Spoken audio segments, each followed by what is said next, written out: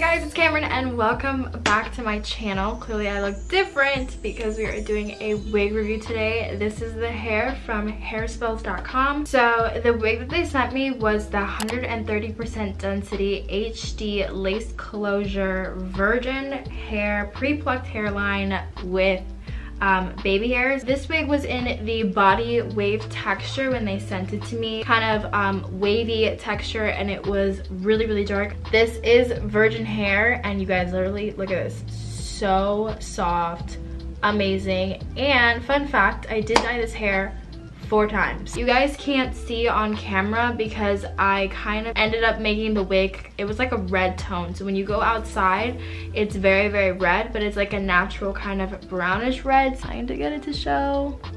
I originally intended for the hair to be like a copper color, and that obviously did not turn out correctly. I used the L'Oreal Ferraria copper color, the C74. I had watched a couple videos and the hair dye told me that it was gonna lighten the hair, it shouldn't be an issue, nothing like that. So I did not bleach the hair just because I wanted to keep the integrity of it. And obviously, flash forward to today, it is not that color. Oh! That sounded like my phone cracked, oh my god. I used about 4 boxes of those. If I had gone through and bleached the hair, I would have gotten into that color. Because I didn't do that because I kind of wanted to keep the integrity of the hair, I ended up just kind of with like this like reddish brown tone, so it lightened it a little bit. Kind of like if you were a kid back in the day and you used like Kool-Aid in your hair, that's what it would have done. I actually like how this turned out better because it's more natural and I can kind of wear it every day. I dyed this hair over the course of 2 days. It is very healthy hair, you guys. Like, this is probably one of the best quality hairs I've gotten in a really long time.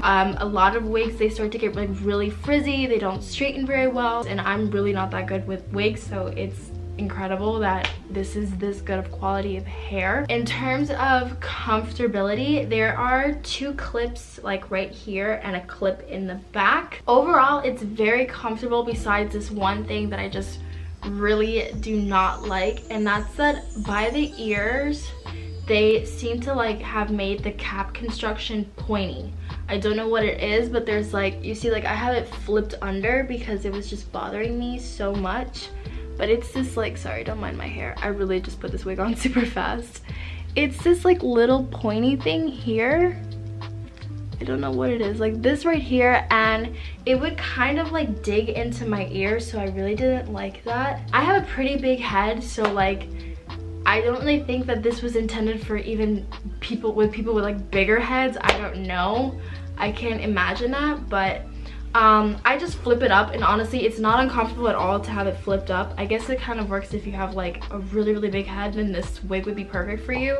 But I have a pretty big head and it was not even it still seems like it's meant to fit a bigger head. But if you just flip it up, like honestly it's not a big deal. Like I literally have had no issues with it whatsoever. And then as well, I curled this hair. I've been wearing it honestly for like maybe the past couple weeks, maybe a month now, on and off, and I've curled it, I've waved it, I've straightened it. Like it's been a lot of different forms and it's holding up so well. I haven't even deep conditioned it at all. I just this time around decided to put whatchamacallit on it, thermal treatment, like heat, like flat ironing treatment on it. And you guys, I have not deep conditioned this wig, I have not done anything. Like literally I washed it after I dyed it, that was it. Like I really just rinsed it out. I think I used like this cheap Aussie conditioner and that was it. Like I have been straightening and doing all the rest of that stuff to it since I dyed the hair. And for $88, you guys, for a real hair wig, like that's literally insane. Like this is an amazing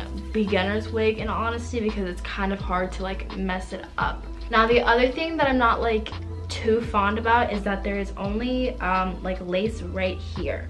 So I wish that they had made like if you had more lace, like kind of maybe like to right here, it would be a little bit better. But I mean, like I said, it's a very easy beginners friendly like wig, so if you're not really like very comfortable with using lace and like manipulating lace and stuff, which sometimes I'm kind of not really that comfortable with it, and this wig would be perfect for you, because it's really just that little strip there that you need to take care of. I would just have to say, like, you do have to have your own baby hairs because of the lace only being right here, but you guys, like, this wig is literally incredible. Like, this is the best quality hair I've ever tried for the price of it. Like, you can't beat it. It's under $100. Like, that's literally insane.